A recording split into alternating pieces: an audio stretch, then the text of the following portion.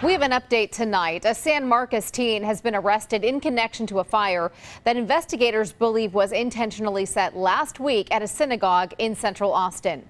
18-year-old Franklin Barrett Seachrist was charged with arson for the Halloween night fire at Congregation Beth Israel. That's on Shoal Creek near 38th Street. Now, the fire was started at the front of the entrance of the synagogue and caused about $25,000 worth of damage. According to an arrest affidavit, AFD arson investigators say they found evidence of a liquid accelerant used in the fire, which indicated this was a case of arson. A suspect was caught on surveillance camera driving a Jeep Cherokee, and investigators were able to make out a license plate number. When they ran that license plate, investigators found the Jeep was registered to someone at a home in San Marcos.